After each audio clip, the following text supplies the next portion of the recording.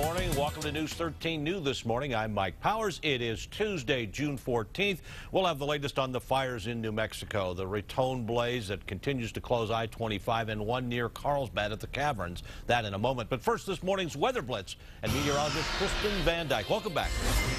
Good morning. Good to be back. We're going to be looking at hazy conditions again today, but overall it hasn't been as bad for us, and we're going to see the smoke really start to drift southward more for today. Before the metro area, looking at temperatures in the mid-60s with mainly clear skies other than the haze this morning, and then by lunchtime upper 70s, and temperatures will be a couple of degrees above average. We're going to top out in the low 90s this afternoon. Again, skies right now mainly clear. We may see a few patches of clouds here and there over in the southeast and up in the northern mountains, but overall expect a lot of sunshine. That dry trend sticking around for the next week. Things are going to stay really dry for us.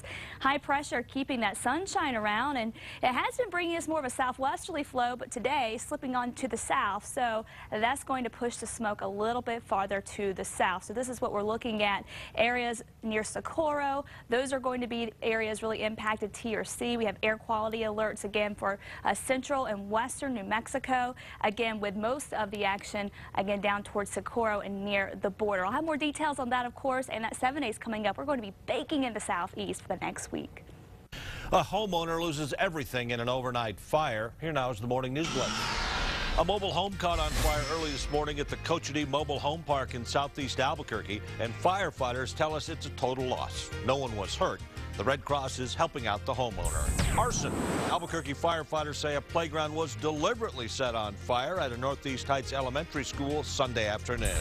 Albuquerque authorities are increasing fire restrictions starting today. Campfires and other open flames are prohibited in any open city spaces, including along the Rio Grande. Minnesota Congresswoman Michelle Bachmann used a Republican presidential debate in New Hampshire last night to announce that she's running for president. U.S. Defense Secretary Robert Gates says he sees no roadblocks to ending the ban on openly gay military service. Gates tells the Associated Press that he'll endorse the repeal before the end of the month.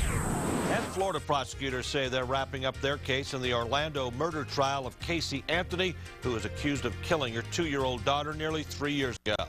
The prosecution could rest as early as this afternoon. And that's the News Blitz.